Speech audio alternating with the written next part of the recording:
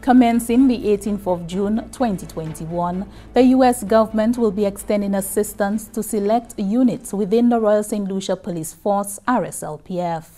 The force has been excluded from receiving U.S. assistance since the imposition of the Leahy Law in 2013 due to the alleged extrajudicial killings of 12 individuals by members of the police force. The Leahy Law prohibits U.S.-funded assistance to units of foreign security forces where there is credible information implicating that unit in the commission of gross violation of human rights. U.S. Ambassador to Barbados and the Eastern Caribbean, Linda Tagliatella, speaking at a press conference on Friday, explained that the U.S. government will now be lending aid to select units within the force. After years of review that included consultations across the United States government agencies, as well as coordination with St. Lucia, we have been able to identify a number of Royal St. Lucian Police Force units with which we will be able to resume full cooperation and assistance. This means that those units, such as the Marine and Immigration units, will again be able to enjoy the full benefits of United States security assistance that we are planning to begin as we speak. These units will be eligible for security assistance like that provided through the United States Caribbean Basin Security Initiative. This initiative seeks to reduce illicit trafficking in the region, advance public safety, and promote social justice.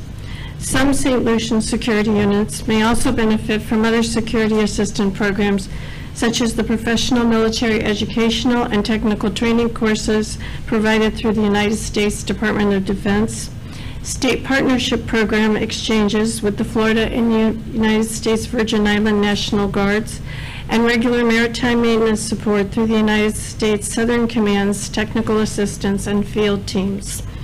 This is only the first step. We look forward to continuing to expand our cooperation and engagement.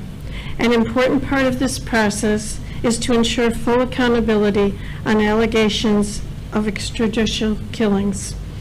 Prime Minister the Honorable Alan Chastanet, welcoming the decision by the U.S. government, highlighted how this extension of aid will assist security forces in St. Lucia.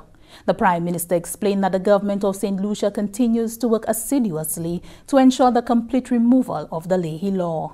Access to the Caribbean Basin Security Initiative and other programming of the U.S. government security agencies, including Southern Command, will allow for, amongst other things, the effective rollout of the Border Security Agency that is being established. Fundamentally, the revision of the blanket policy that denied our law enforcement personnel access to U.S.-funded training is welcomed, and this is a step in the right direction. This administration will continue to provide all the support necessary to the Office of the Director of Public Prosecution, which is charged with investigations into the allegations of wrongdoing. We're also committed to providing all the necessary support to our law enforcement professionals charged with keeping us all safe. Commissioner of Police Milton Daisy, expressing gratitude to the U.S. government, indicated that this support will aid immensely in the RSLPF's fight against crime.